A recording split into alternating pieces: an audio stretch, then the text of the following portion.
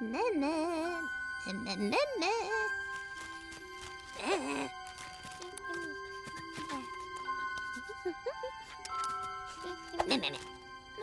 for us.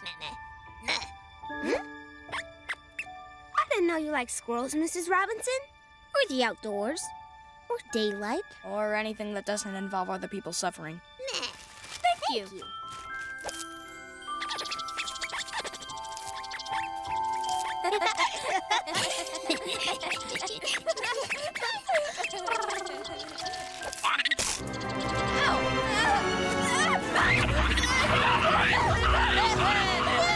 Those nuts are coated in coffee!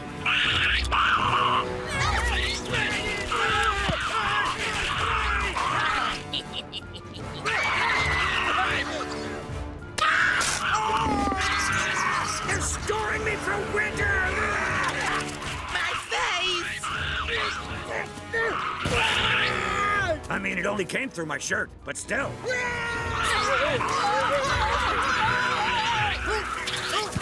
Who is responsible for this?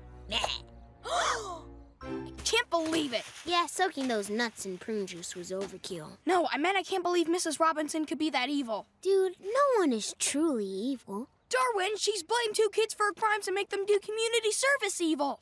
She's more evil than that. She's heart so dark that it's a black hole evil. Wall Street evil. Dang it, still not right. She's ads before your video loads evil. Gumball, there's no such thing as evil people. Just ordinary people who do bad things because they're unhappy. Jump. What? Jump!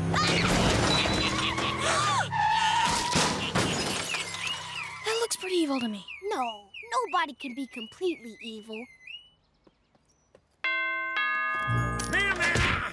Pain and regret and frustration and sadness, misery, turmoil and anger and madness, the smell of the garbage, the taste of despair. These simple things leave me walking on air. Toothache and heartburn and bad halitosis, hay fever, bunions and deep vein thrombosis, a trip to the dentist, the sound of the drill. These are the things that will give me a thrill. When the milk spills, when your dog's ill, when all hope takes flight, when everyone else feels incredibly sad, my world fills with pure delight.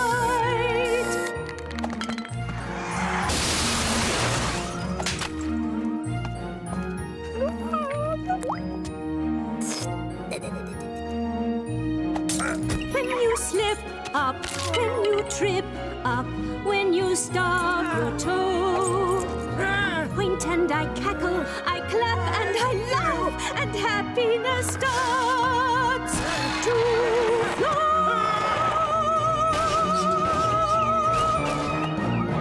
See? There's no goodness in that woman. She's a malevolent marionette whose heart belongs to darkness. No, I'll prove there's some good in her.